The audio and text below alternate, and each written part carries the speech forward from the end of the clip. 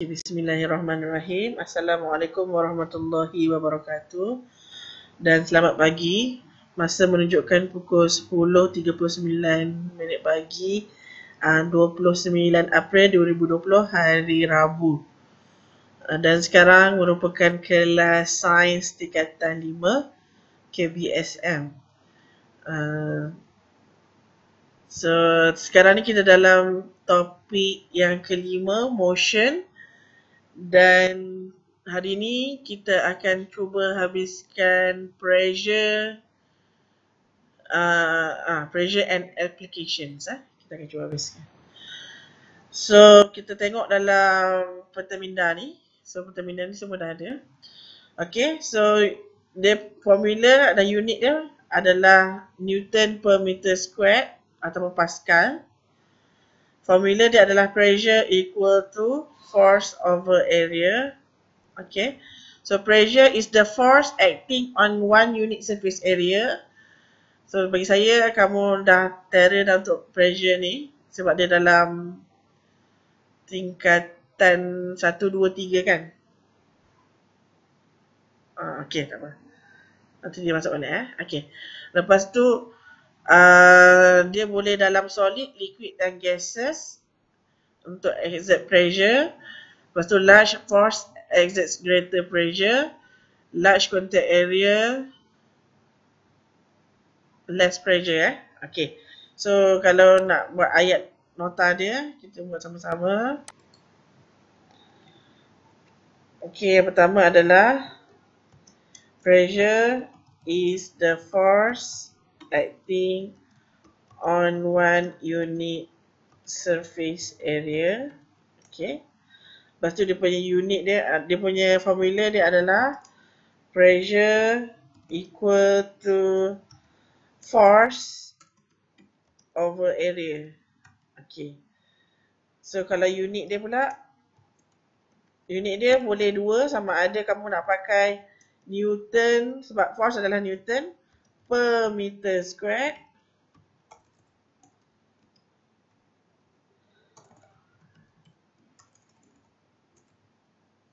Okay. Ataupun unit dia Nm kecil per or unit dia boleh Pascal ataupun PA unit dia. Okay. So seterusnya kita belajar pressure. The higher the force, the higher the pressure. Okay, ini adalah untuk maksudnya kalau kita tekan kuat, maksudnya pressure dia akan lagi tinggi. Kalau kita tekan perlahan, pressure dia akan rendah. Okay, ataupun the smaller the base area, the higher the pressure. Okay, kalau base dia makin kecil, pressure dia makin tinggi. Ataupun vice versa. Yang ni pun vice versa lah. Or the smaller the force, the smaller the pressure. Okay. Ini pula ataupun vice versa, the larger the base area, the smaller the pressure. Okay, setakat ni okey tak untuk konsep dia? Okay. So kita tengok balik nota ni. Okay, so sekarang ni kalau dalam peksa okay, boleh lagi. Kalau dalam peksa, soal dia akan tanya soalan, lepas tu dia akan terus bagi formula. Pressure equal force over area. So maksudnya kalau tak reti jawab tu, maksudnya dah kena ketuk lah.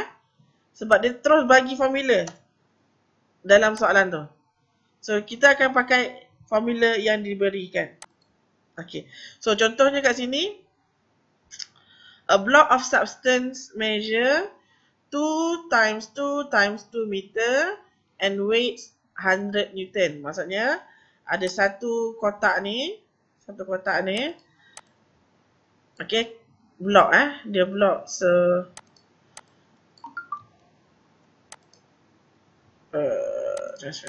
okay, satu blok ni.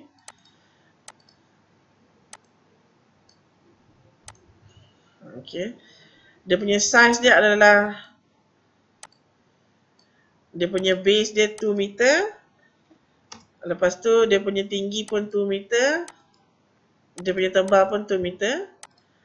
Lepas tu dia kata weight dia 100 Newton. Okay, weight dia 100 Newton. Okay, so ni adalah force lah. Lepas tu dia tanya pressure berapa. Okay, so kita kena tahulah. Kita nak tengok area mana. Kita nak tengok area yang warna kuning ke, atau warna biru ke, atau warna merah. Kita nak kira. Kita nak kira area mana?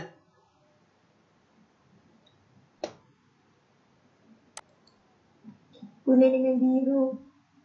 Okey, kawan kamu kata kuning warna biru. Kenapa nak dua-dua? Pressure kena satu tempat je. Okey, so biasanya kat kawasan yang tapak kita akan kira dia punya tapak dia tu. Maksudnya kawasan yang kita exert pressure tu. Sebab gravity ke bawah kan? Sebab gravity ke bawah. Ni gravity. Kan? So kawasan yang kena pressure tu kat mana? So kat sini case ni adalah warna kuning. So apa area untuk yang warna kuning? Berapa area dia? Okay, very good. 2 kali 2 lah kan? 2 kali 2, 4. So pressure dia berapa? Kita ambil balik force tadi. So pressure adalah sama dengan 100 divided by 4. So dapat berapa? Okay, very good. 25, unit dia apa? Unit dia? 25, unit dia ada dua, sama ada kamu nak pakai Newton per meter Newton per meter square, atau kamu boleh pakai PA pun boleh, Pascal. 20 Pascal. Okay, very good. So jawapannya 25 Newton per meter square. Okay, ataupun 20 Pascal. 25 Pascal. Okay, so contoh soalan kedua. An object exerts a pressure of 200 Newton per meter square. So pressure dia adalah 200 Pascal on a surface. If the contact area of the block on the surface is 0.8 meter square, what is the weight of the object? So sekarang ni dia dah bagi pressure, dia dah bagi area, so dia nak force sama dengan berapa kan? Kalau tak tulis unit untuk sains, betul, tak ada salah. Kalau tak tahu, tak payah tulis unit Okay. So, tapi kalau macam nampak unit tu adalah Pascal, okay, kalau nampak unit tu ada Pascal ataupun Newton per meter square, so maksudnya kamu boleh tahulah itu adalah pressure. Kalau nampak meter square, itu adalah area. Kalau nampak Newton, itu adalah force. Okay. So kalau kita tengok tadi soalannya, pressure dia adalah 200. Pressure dia adalah 200 Newton per meter square. Area dia adalah 0.8 meter square. So macam mana nak cari force? So kita tahu formula dia ni. Okay. So nanti kita akan bawa lah area ni naik atas kan? Sebab area kita nak cari force. So force sama dengan pressure times dengan area, sama dengan 200 times 0.8. Okay, betul. 160 Sekejap. So 200 times 0.8 equal 160. Okay, very good. Okay. 160. Kalau force adalah Newton. So pengiraan saya anggap kamu okey Formula senang je. Formula dia adalah force over area je. Okay. So lepas kita dah belajar cara kira dia, kita kena tahu application pula. Some tools are designed to exert a large pressure by having the force act on small area. Okay. Some gadgets and machines are designed to reduce the pressure on a surface by having the force act on large area. So maksudnya ada jenis barang yang kita kena pakai tekanan yang tinggi. Ada jenis yang barang juga kalau boleh kita nak kurangkan pressure. Okay. So untuk yang gambar yang pertama ni, okay, untuk gambar pertama ni, gambar pertama adalah kita nak masukkan paku ke dalam kayu. Kalau nak masukkan paku ke dalam kayu, tekanan kena sangat tinggi. Sebab itulah, kalau kita tengok tapak paku, dia punya hujung dia sangat kecil. Ni kita anggap paku. So kawasan yang kena pressure tu, sorry. Yang ni, so kat sini area dia sangat kecil. So dia small contact area. Macam tu. Okay, small contact area.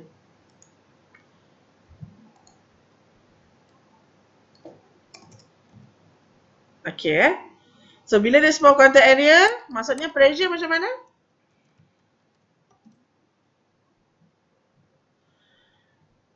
High ke low? Okay, dia large. Pressure dia very large, very high. Bila pressure very high, sebab tu dia boleh termasuk dalam kayu. So sini kayu, nanti dia boleh masuk dalam kayu tu. Okay. So contoh lagi adalah pisau kan. Kalau kamu tengok pisau, potong daging tu. Ni saya buat pisau potong daging. Macam ni lah. Sorry lah tak nak lukis. Lepas tu dia mesti ada tempat sangkut sini. Kan? Okay. So dekat kawasan ni. Dekat kawasan yang ni. Okay. Dia punya contact area dia small. So bila pressure dia sangat high. Sampai dia boleh potong buah tu. Ataupun potong daging. Okay. So kita baca kat sini nail. The pointed end of the nail exerts a greater pressure on the wood when the nail is hit. Okay, selain daripada hujung paku tu tajam dan dia punya contact area dia small, kita pun ketuk ke atas paku ni, ketuk benda ni ke arah ni, ketuk dia dengan kuat kan? Betul tak? So force dia pun tinggi kan? Kat sini. So sama juga bila force tinggi, pressure pun tinggi lah. Bukan, ketuk tu bukan bagi tekanan. Ketuk tu bagi force, daya. So bila force dia tinggi, high force. Okay, ni kat sini pun high force. Bila high force, pressure pun high jugalah. Okay. Pressure tu adalah dekat kawasan ni tau. Kawasan yang terkena tekanan tu adalah kawasan yang contact tu. Dekat benda tu. Betul. Pandai. Okay. Lepas tu, the thin cutting edge of knife exerts a greater pressure on the fruit with the same force. Maksudnya, kalau kita tekan pakai knife dengan tekan pakai sudu, knife tu lagi tinggi pressure dia. Sebab dia punya area dekat kawasan yang sentuh tu sangat kecil. Bila area sangat kecil, tekanan sangat tinggi. Okay, pressure sangat tinggi. Okay, so ada juga benda yang kita kalau boleh nak kurangkan pressure. Okay, so contohnya back handle. The back handle is broad. luas to reduce pressure on the hand when the bag is carried. So dekat kawasan bag tu yang kita nak pegang tu. Okay, so kalau saya lukis bag, saya try lukis bag. Okay, ni bag. Okay, ni handle dia.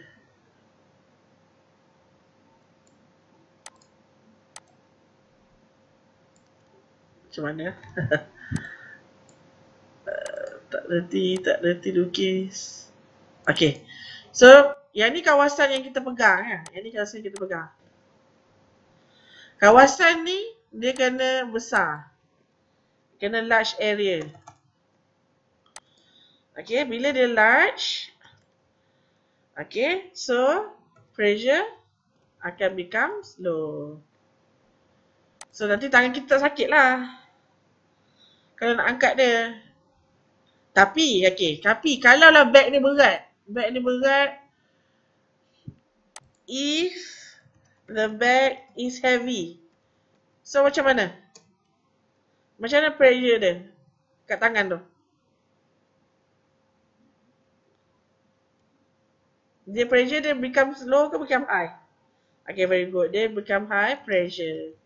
So, kalau tak nak tangan sakit, janganlah letak banyak-banyak dalam bag tu. Letaklah sikit je barang supaya weight dia tak banyak. Bila weight dia tak banyak, pressure pun berkurang. Okay?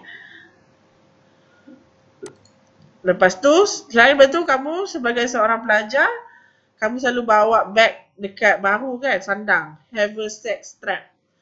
The haversack strap is broad. Okay, ataupun larger area to reduce pressure on the shoulder. So, kalau saya pakai ini, saya tak nak malas lukis. Okay. So, okay. So, dekat kawasan bahu ni, okay, ada strap kan? Strap tu kalau boleh nak besar. Okay, so strap, kita nak large area supaya boleh reducekan pressure. Kalau kecil sakit. Tapi kalau lah kecil, kita boleh kurangkan sakit kalau kita tak letak banyak barang dalam bag tu. Kalau tak banyak barang, dia punya strap tu kena besar. Tapi kalau tak barang, kalau ringan, kecil tu okey. Kan fashion kan? Nanti bongkok kalau berat sangat. Itu kalau budak sekolah rendah selalu banyak sangat barang kan bawa. Takut tertinggal barang. Semua benda nak letak. Form 1 tu. Semua letak. Okay. So, setakat ni okay? Dah habis dah untuk pressure. Nanti kita akan belajar hydraulic system untuk pressure in liquid. Okay. So, tadi untuk kira-kira je. Sekarang ni kita akan masuk pressure in liquid pula. Kita akan habiskan hari ni dengan hydraulic system. Okay. So, transmission of pressure in a liquid. So, maksudnya, kita tengok ayat pertama. Pascal's principle. Ini adalah principle Pascal berikan. So, the pressure exerted on a liquid in an enclosed container is transmitted equally through the liquid in all direction. Saya ulang balik. The pressure exerted on a liquid in an enclosed container is transmitted equally through the liquid in all direction. Okay. So, saya boleh terangkan dalam bentuk gambar. Kita tengok Okay, saya ni orang yang visual. So, saya suka tunjuk gambar. So, contohnya okay. Contohnya macam ni.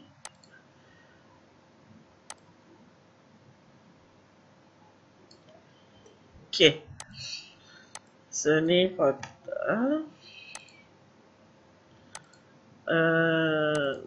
Kejap Okay, ni ada satu satu alat. Okay, satu alat.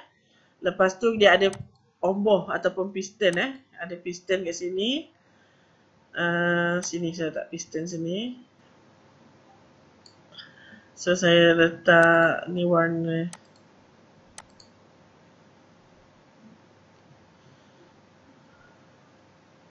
Okay. Okay, ni lepas tu dalam ni ada air Dalam ni ada air. Air dia saya letak warna biru lah. Okay. Okay, air ni warna biru. So yang ni adalah omboh. Omboh tadi dia warna pink kan. Okay. Kamu tahu tak omboh tu apa? Kalau macam picture gari tu kawasan yang kita tekan tu. Okay. So maksudnya kalau saya exert pressure dekat sini Saya tak pressure. Saya tolak omboh ni Okay.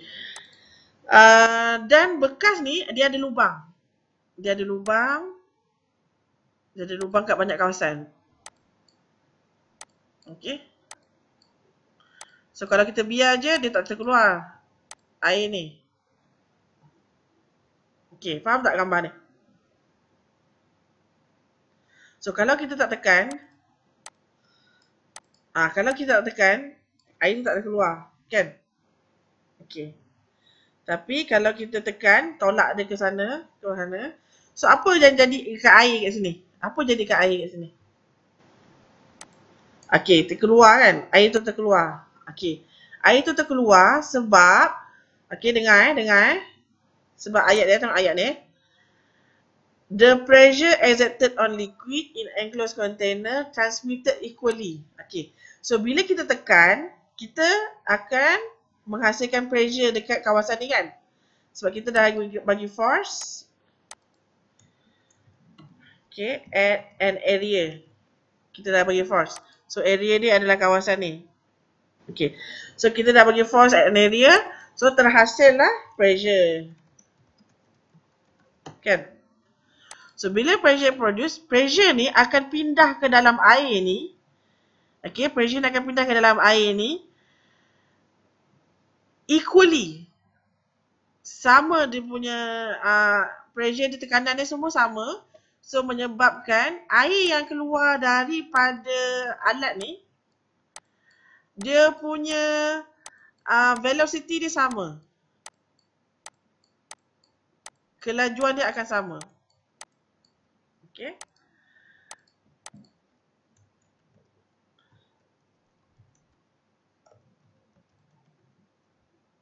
Water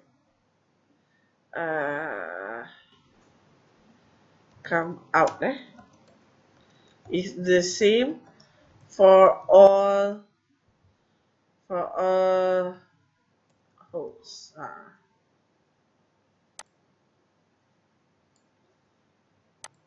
Maksudnya setiap lubang ni velocity dia sama sebab pressure yang kenakan sama semuanya. Dia equally transmitted.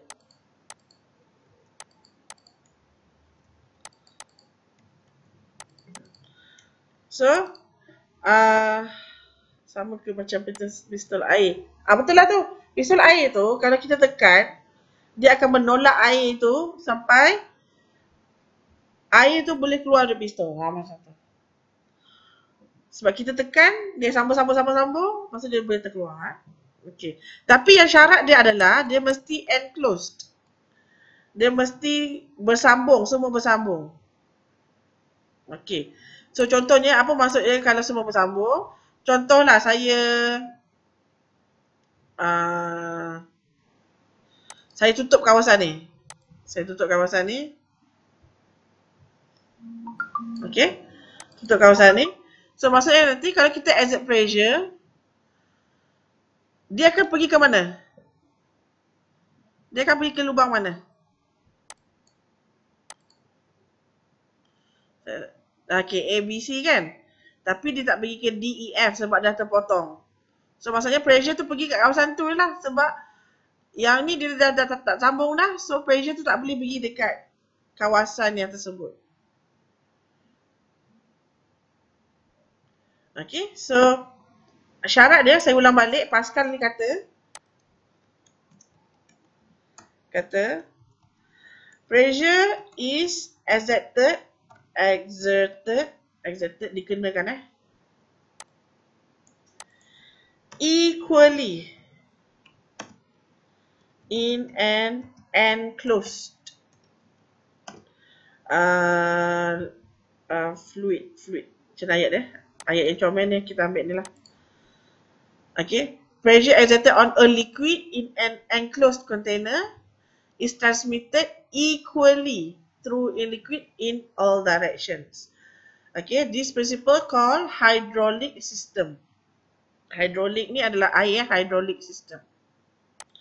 Sama ada air ataupun minyak. Minyak pun kira cair So asalkan dia adalah liquid. Okay, so apa maksud dia? Kita tengok ni. Okay. So contohnya hydraulic brake Kita tengok hydraulic brake. Okay, saya baca dulu.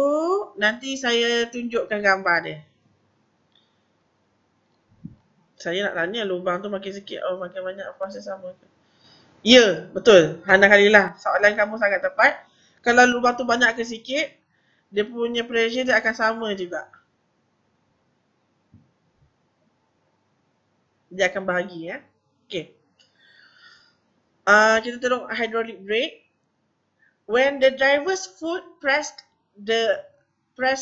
on the brake pedal, the pressure exerted on the brake fluid is transmitted to the four-wheel cylinder. Saya tak faham yang transmitted unchanged ni. Okay, so ni kita abaikan. This pressure acting on a large piston in the cylinder produces large force on the piston. With this force pushes the brake pads outward to press on the rotating drum or rotating disc and slow down or stop the motor vehicles. So kita tengok ni Okay. Kalau kamu tengok dalam sistem brake dalam kereta, dia mesti ada liquid dalam ni. Dia ada saluran. Dalam saluran tu ada brake fluid. Pernah dengar tak? Minyak brake. Okay. Dan kalau kita tengok TV pun, orang tu dia nak aniaya empunya kereta tu, okay, dia akan bocorkan brake fluid ni. Dia akan bocorkan, maksud brake ni air dia kurang. So bila air dia berkurang, nanti brake ni tak function. Okay. Nanti kita tengok dulu. Kita tengok dulu macam mana konsep dia. So dekat sini, bila tekan brake ni ada piston kan? Dia ada piston. Dia akan tolak air ni dalam ni. Dalam ni ada air. Dia akan tolak. Bila dia tolak air dalam ni, okay. Bila dia tolak air dalam ni, nanti wheel cylinder ni akan kepit. Akan kepit steel disc ni. Okay. So nanti brake pad tu dia akan cengkam. Dia akan cengkam steel disc tu. So tayar tu tak gerak. Okay. So bila tekan ni, nanti dia akan menekan ni. Ni akan tekan. So kalau saya ambil ni. Okay.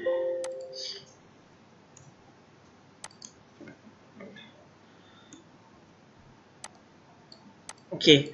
So bila liquid tu masuk ke dalam ni, dia akan masuk pressure kat sini. Okay. Yang ini akan menekan. Dia akan menekan. Sorry. Yang ni akan menekan ke sana. Yang ni pula akan menekan ke sana. Lepas tu dia akan kepit lah. Dia akan kepit. So bila dia kepit nanti tayar pun berhenti.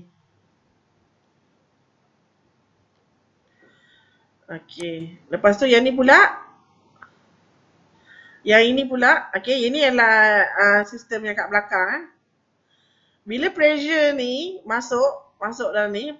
So dia akan menolak. Okay. Saya copy ni dulu. Saya copy ni.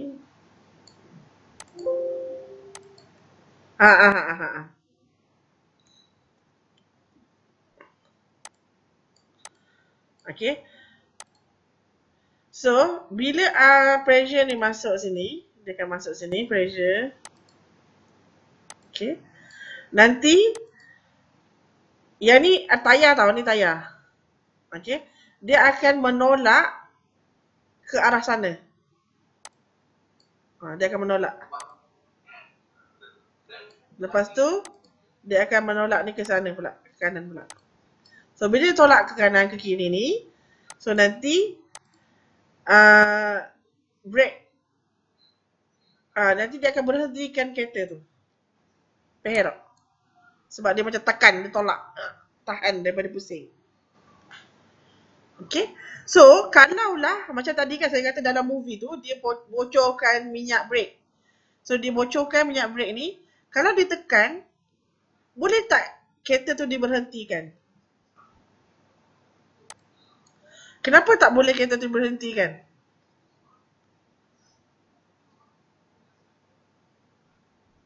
Sebab fluid tak ada. Bila fluid tak ada, pressure tu tak boleh dipindahkan. Tak boleh pindah kepada benda lain. Okay. Dia macam tekan, tak ada pressure yang boleh menekan brake ni nanti. Cikgu kan motor ada dua kat pedal dengan okay, kalau putuskan dua-dua tak function kan.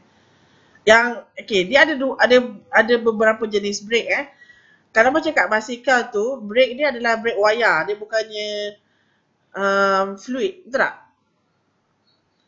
Tapi kalau motor, saya tak pasti dia jenis air ke, fluid ke, ataupun dia jenis wire. Kalau jenis wire, potong memang tak boleh lah nak berhenti motor tu. Bahaya lah. Saya tahu kereta lah, dia punya brake ni adalah fluid dalam dia. Dia cair. Warna, kalau ada motor kau buka, kau suka tengok warna rumput. Okay, so hydraulic pressure. Selain daripada hydraulic pressure, kita boleh juga gunakan hydraulic system ni untuk angkat barang. Contohnya, kita tekan pressure tu sikit je. Tapi kita boleh angkat barang yang besar. Okay. So, kita tengok kat sini The pressure exerted by small piston is transmitted unchanged to the large piston. Pressure exerted by the small piston equal F1 over A1. Pressure exerted on large piston equal F2 over A2. According to the hydraulic principle, F1 over A1 equal F2 over A2. Okay, nanti saya terangkan Okay, kita belajar pressure yang bila kita tekan pressure, kita bahas saya tengok gambar. Gambar tadi dah hilang. Okay, aku akan balik gambar tadi Okay, gambar ni kan. Kalau kita exertkan pressure ni akan sama untuk semua dalam satu bendalin ni, betul tak? Okay, pressure akan sama. So, kita pakai konsep pressure sebelum sama dengan pressure yang selepas. Sebab tu kita pakai F1 over A1 equal to F2 over A2. Okay, kita tengok ni Gambar ni saya pinjam sekejap. Sebab nak cantik sini. Okay. So, contohnya barang ni kita tak ada nama barang ni Tak ada barang ni. Okay. Kita tak tahu dia punya force dia berapa. Okay. So, sekarang ni kamu tengok dulu liquid ni. Liquid ni dalam enclosed container tak? Okay, kita tengok. Okay, dia enclosed container. Maksudnya, kalau kita tekan dekat sini, dia akan hantar pressure ni pergi ke kawasan seterusnya. Okay. So, sekarang ni. Bila kita tekan, kat sini kita tekan. Letak. Tempat yang kita tekan tu, biasanya area dia small. Okay, dia akan small area. Small area. Kawasan kita tekan. kawasan yang nak angkat tu, area dia akan bigger. Okay. So, kita belajar, kalau small area,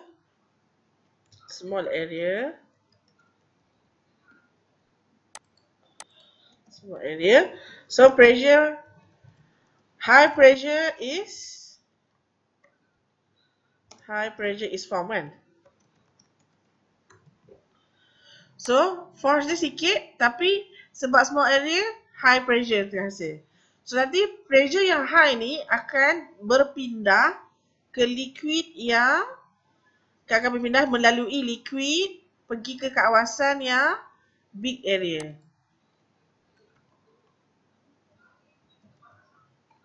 Okay. Tapi pressure dia masih sama. Pressure dia high kan. Okay. So, bila pressure dia high, kita boleh angkat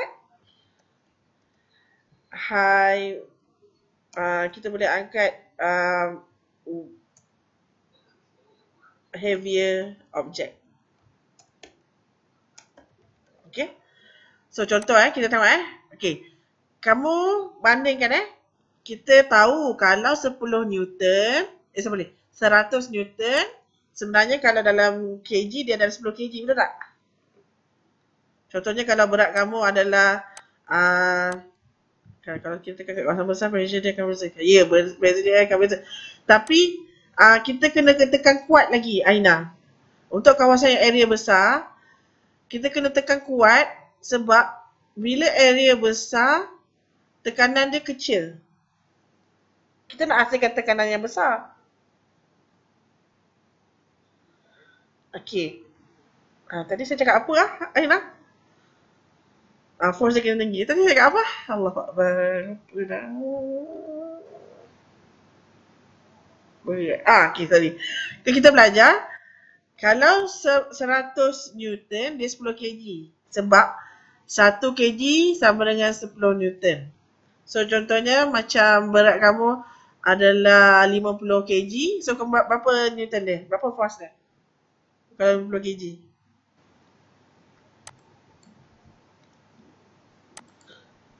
500 Newton kan? 500 Newton. So, contohnya kat sini force dia adalah 100 Newton. Maksudnya kita letak barang yang 10 kg kat sini 10 kg kat sini. So, kita letak barang kat sini. Okay. Lepas tu dia berikan area kat sini 5 cm. Kecil tau 5 cm square ni. Kecil je. So, kita tekan. Bila kita tekan, okay. So, kita kira berapa force dekat belah kiri. So, force tak berapa pressure kat sebelah kiri. So, pressure dia adalah 100 divide by 5. So, dapat 20 Pascal kan? Okay. So, 20 Pascal pressure ni akan pindah pergi ke sini. Sini masih lagi 20 Pascal. Okay. Lepas tu kita belajar pressure sama dengan force bagi dengan area.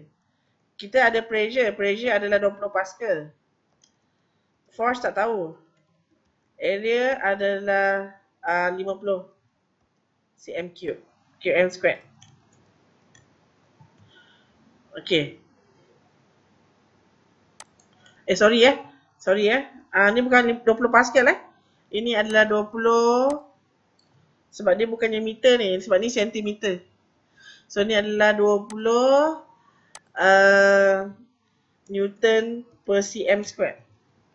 Kena unit nasional. So kat sini pressure adalah 20 Newton per cm square. Okay. Force tak tahu. Darab dengan 50 cm square. Okay. So nak cari force adalah ini bahagi bahagi. Okay, so nak tahu dia punya force adalah kita darabkan 20 kali dengan 50 berapa? 1000 kan?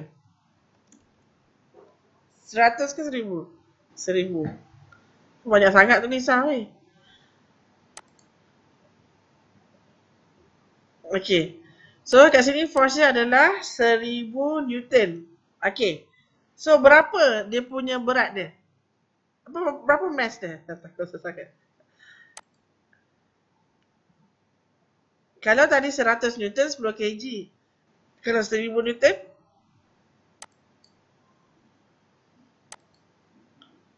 okey, so 100 kg. Kamu bayangkan, tengok maksudnya, kalaulah kita letak je 10 kg punya barang kat kawasan ni, kita boleh angkat 100 kg. 10 kali ganda daripada berat yang asal. Kita boleh angkat. Maksudnya, walaupun force yang diletakkan sikit, kita boleh angkat force yang 10 kali ganda daripada yang kita letakkan. So, bagus ke tak bagus tu?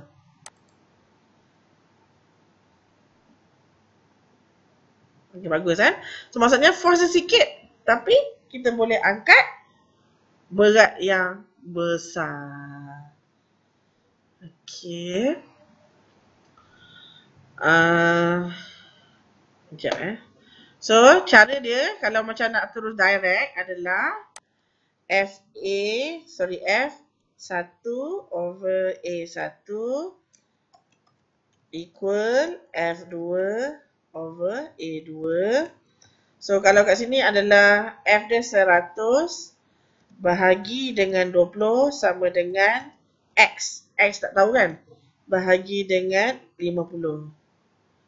Okey, lepas tu kalau saya terus direct X sama dengan 100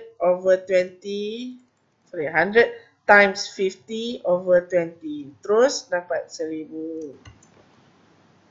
Ni adalah jalan kerja dia terus. Bungee jumping ada kaitan tak? Bungee jumping tu tak ada kaitan dengan hydraulic system. Tapi ada kaitan dengan strap yang ikat dekat badan kamu tu, dia kena besar. So tak ada kaitan dengan hydraulic system, tapi ada kaitan dengan pressure yang strap tu.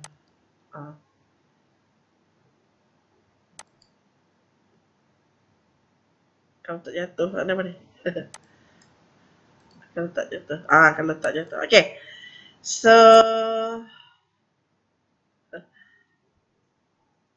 okay, so itu adalah konsep dalam hydraulic jack. Itu adalah konsep dalam hydraulic jack. Okay, kita baca. A hydraulic jack uses a small force to lift a compressor. Okay, so very large. Untuk compressor bagi very large force seperti motor car. When the compressor is switched on, the air pressure on the small cylinder causing the large piston to rise. The pressure on the oil in the small piston is transmitted unchanged to the large cylinder. This pressure acting on the large surface of the larger piston produces a big force which pushes the car up. Okay, so untuk bahasa Inggeris yang tak betul tadi tu, saya terangkan dalam gambar. Okay, kita gambar ni. Menyampah betul dia punya bahasa Inggeris kan. Okay.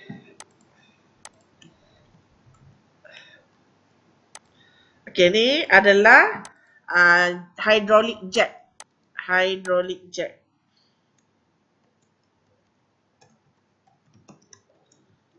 Okay, ini adalah, maksudnya jack ni adalah nak angkat kereta ni. So, dekat sini, kompresor ni, okay, dia akan menekan air kat sini. So, air ni akan menekan small piston ni. Ni kat bengkel. Kita nak bagi kereta ni angkat supaya kita boleh tengok kat bawah kereta tu. Okay. Apa dia? Twist? Apa twist tu?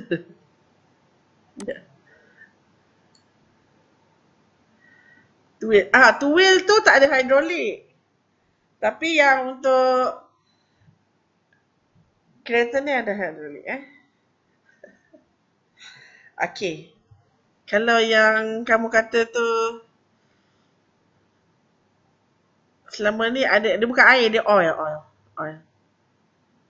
Yang ni air tau. Ni udara bukannya. Ini adalah udara. Maksudnya dia ada fluid lah. Ini. Okay.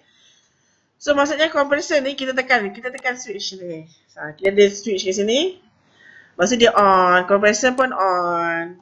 Bila compressor on, dia akan compress udara dekat kawasan ni. Dengan compress udara ni. So dia akan menolak small piston ni. Dia tolak. Dia akan push the small piston. Okay. Sebab dia small piston, dia akan produce high pressure. Kan sebab dia small area. So, high pressure akan produce, dia akan transmitted through the whole area, the whole oil. Lepas tu dia akan tolak. Dia akan tolak kereta ni ke atas. Okay. Dia akan tolak piston ya. Dia akan tolak larger piston ni. Okay. Kereta ni pun naik atas. Cuba bayangkan kau tekan butang je kereta tu naik atas. Tak perlu kau nak angkat pakai tangan. 2 tangan nak angkat kereta. Boleh ke kau angkat kereta tu pakai 2 tangan? Tak kan? Okay. Habis sekejap Dah habis dah. Habis dah. Okay. Nanti saya ulang saya akan habiskan dulu chapter 5 ni baru saya akan bagi latihan tau. Boleh ya? Okay. So kita berhenti sampai sini. Ajak. Ada tanya water sport kat Korea tu. Kenapa water sport kat Korea tu? Kenapa? Yang mana water sport kat Korea? Saya tahu pula water force kat Korea. Yang Running Man. Mana saya tahu? Hydraulic jack ni guna kat mana lagi? Biasanya untuk kereta. Okay. Kalau konsep untuk hydraulic biasanya kalau saya ajar kat kelas, yang belakang lompat capat kursi. Yang tu itu pakai pressure juga, hydraulic pressure juga. Okay. Biasanya kalau saya dah ajaran kelas, saya akan tunjukkan video yang pakai sistem hydraulic ni Kejap saya cari. Yang ni kot. Ada meeting ke bang?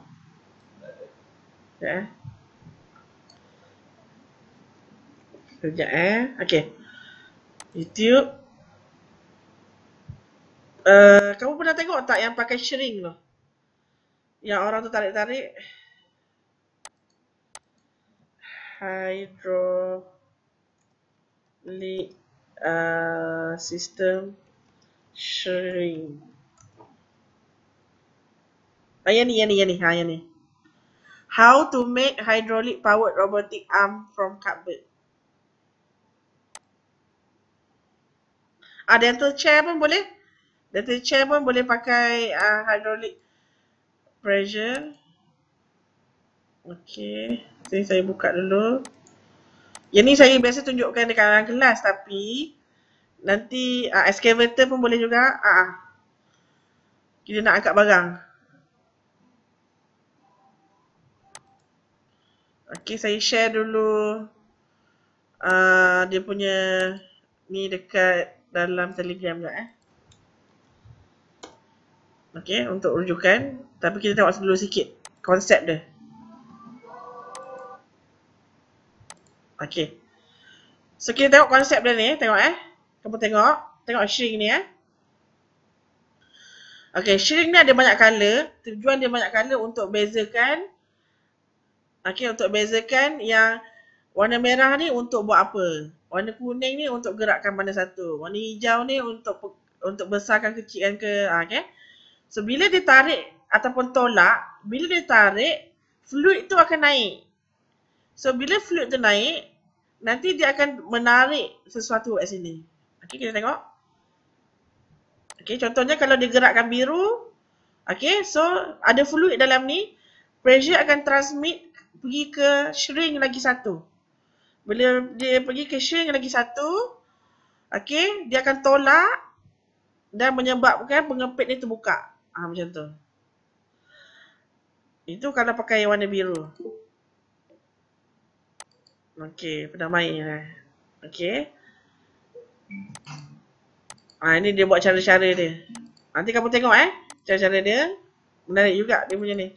Kalau nak buat boleh juga kalau kamu ada sharing. Okey, tengok. Okey. So kalau dia, budak sains tulis pernah buat Okey, so dia boleh angkat. Siap dia boleh pusing lagi.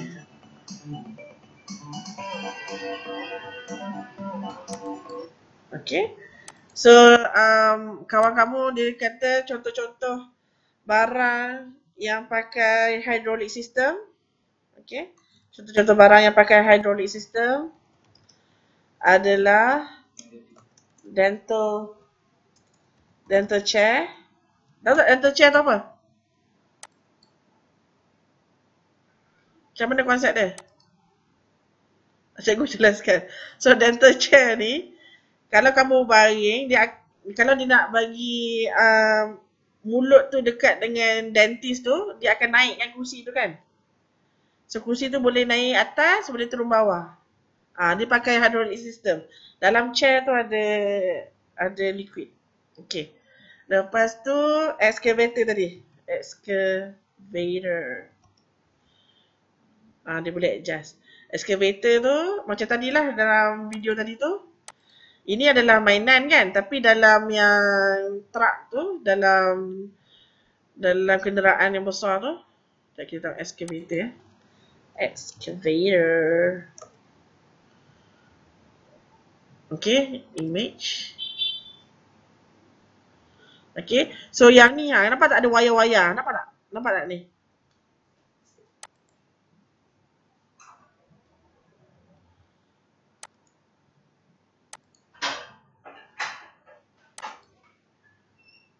Yang ni. Ini dalam ni ada fluid. Dalam ni ada fluid. Okay.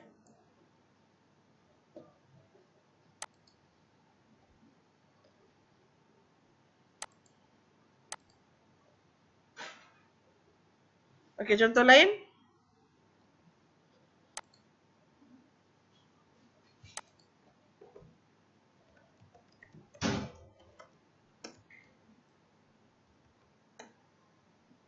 Ada banyak ini yang dental chair tu. Ni dental chair tadi.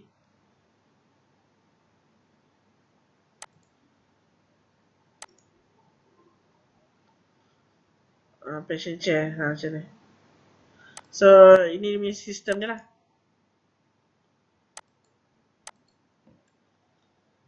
Okay. Tapi kamu tak perlu hafal lah. Tak payah tahu konsep dia. Kamu just tahu konsep hydraulic system tu dalam dental chair. Apa lagi? Tadi ada hydraulic jack kan? Hydraulic jack. Okay. Dan sebagainya lah. So, habis lah untuk hari ni. Boleh? Okay. Kita habiskan kat sini Okay, nanti saya akan letakkan video ni dalam GC. So, nanti boleh berujuk lagi. Okay, thank you. That's all for today. Okay, bye. Annyeonghaseyo. Bye. Bye. Bye. Terima kasih. Kenapa tu? Oh, dia punya ni